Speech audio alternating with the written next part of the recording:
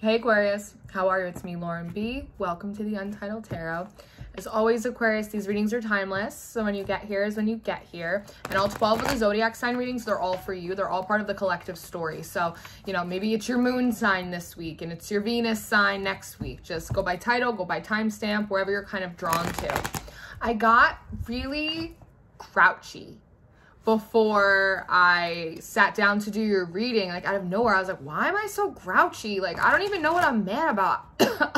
I just feel like irritated, right? Like, maybe it's the full moon energy starting to rear its ugly head at you, Aquarius. But I was sitting here thinking how grouchy I felt, and I heard Groucho Marx.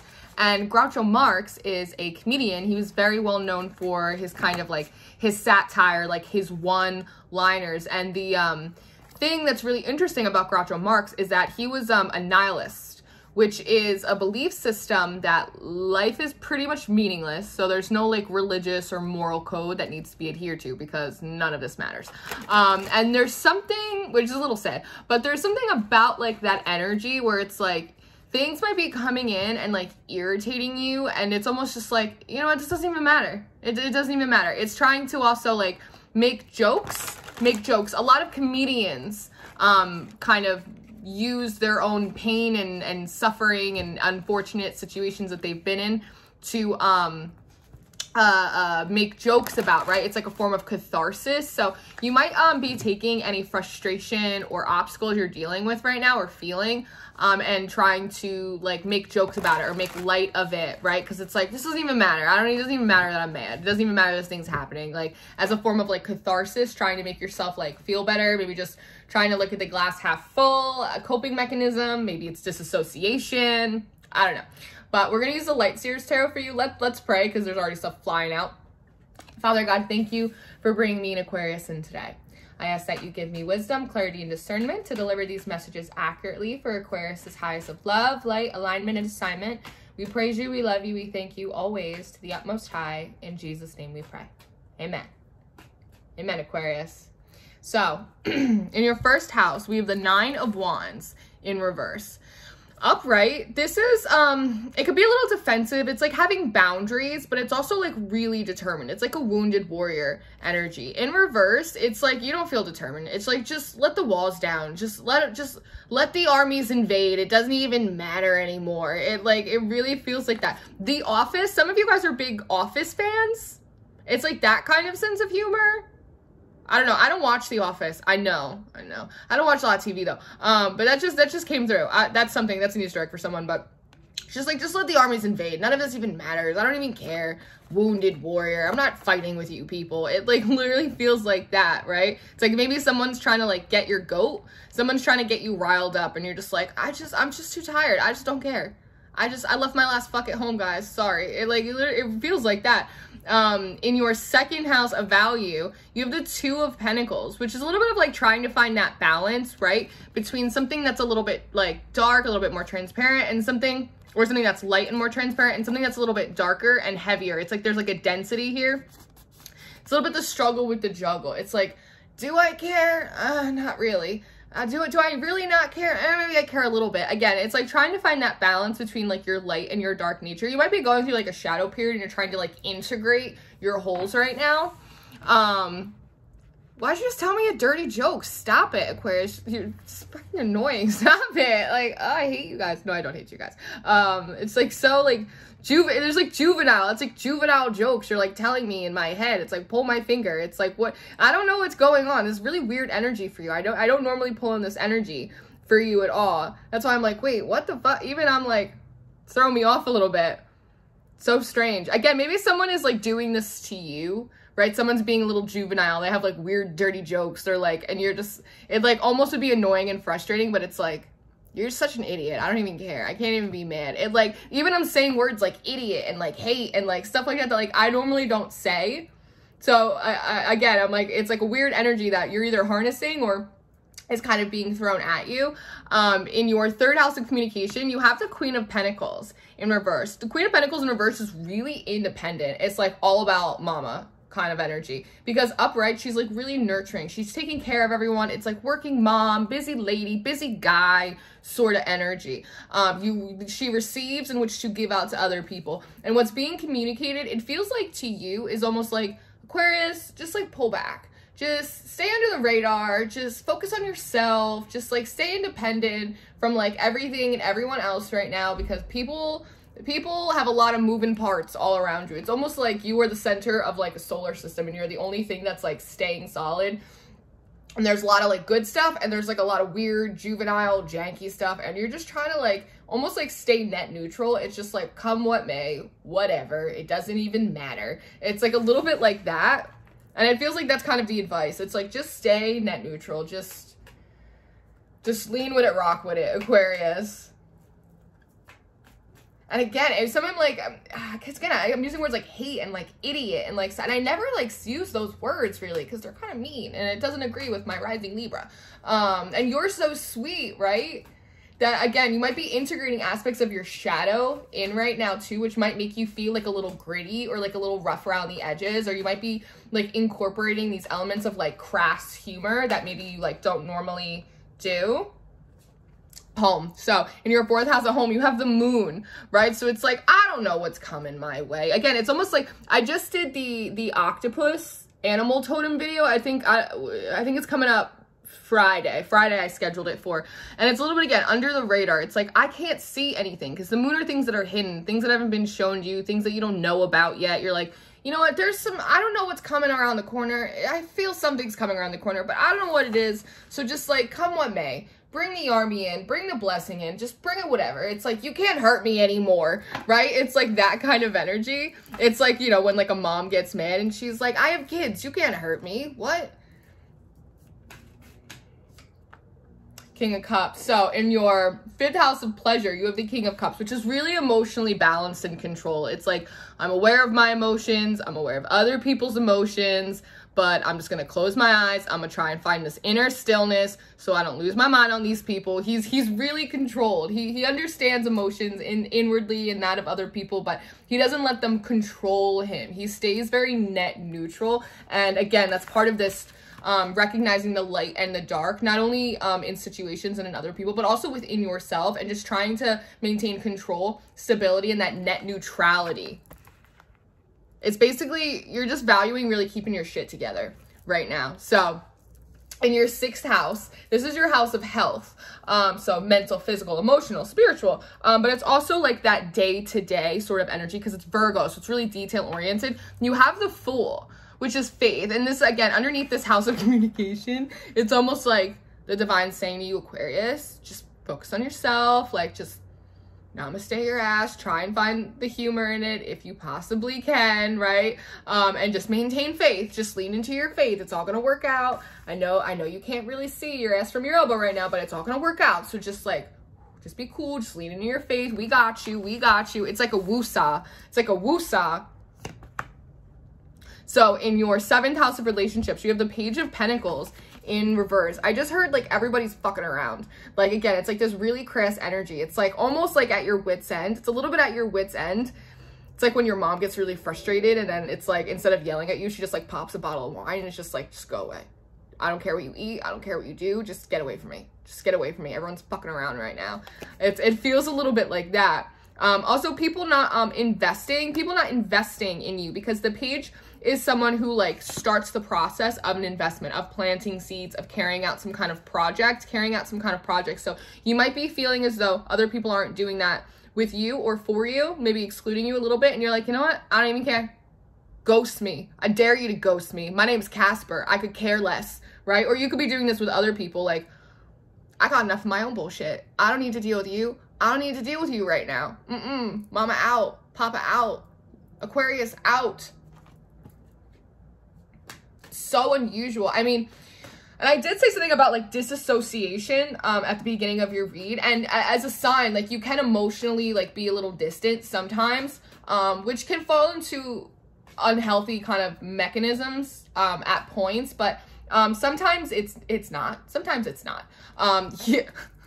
So in your 8th house of death and rebirth, you have the Hermit. This is exactly what you're doing. You're like, you know what? My birthday season's over.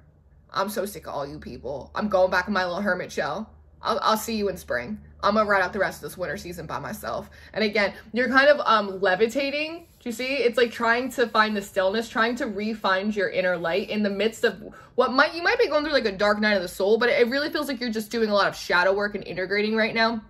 And when that happens, it does make us a little rough around the edges. It can make us a little gritty and prone to snap at people. But I think you know that that's not really like your higher self. And so you're just kind of withdrawing. It feels more for their safety than for yours, if that makes any sense. So you're just kind of withdrawing back into your hermit shell so that way you can kind of ascend back to like your normal vibration and figure out how to harness your light, right, in the midst of your encompassing shadow darkness, but also other people's as well. It feels like other people's shadow is like trying to lure yours, which is fine for the point of like integration, but you also like are trying not to let your shadow, because your shadow is supposed to be a help to you, right? It's supposed to be like your alarm system, your alert system. It's not supposed to have control over you because it will play you out. It will play you out of your position real fast, and I don't think you want that.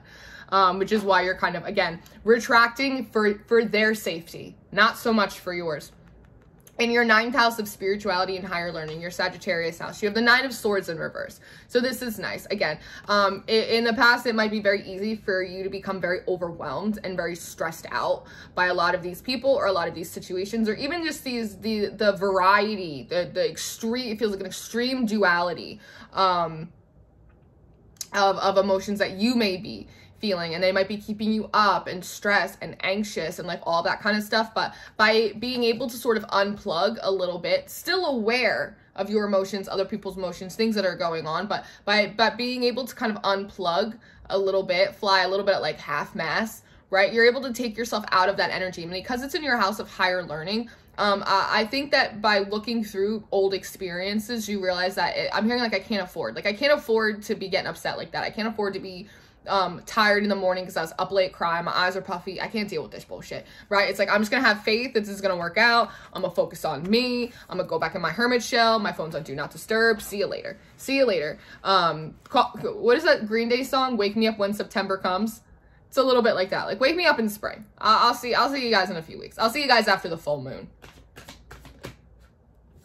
Okay, so in your 10th house of ambition, you have the 5 of Pentacles in reverse. So this is nice. This is coming out of scarcity mindset, poverty mindset, feeling isolated, rejected, abandoned, all of that stuff. And being in your house of ambitions, this is something that you don't want to feel, right? And underneath this Page of Pentacles in reverse as well, that there could be people that like haven't wanted to play your reindeer games. They haven't been working with the program, or these people can't get their shit together, right? Maybe it's in business for you, right? Because Capricorn is very much of a house of discipline. It's ruled by Saturn. For some of you guys, this is actually having to do with your kids, because they're showing me discipline, like disciplinarian, like they won't listen, they won't work the program kind of thing.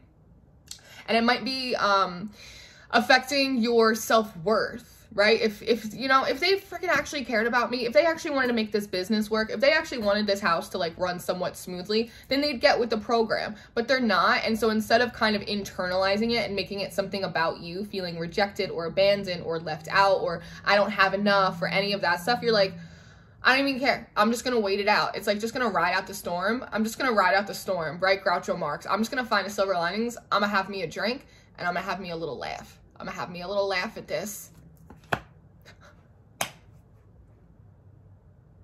So in your 11th house, it's your house of friendship, your Casamigos. What the hell? You have the Devil.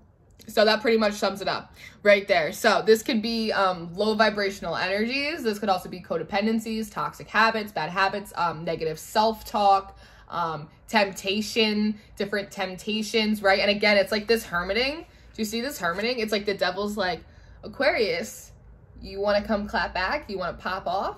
You ready to lose your shit? And you're like, I'm just going to ascend all the way up here. I'm going to go sit in my hermit shell.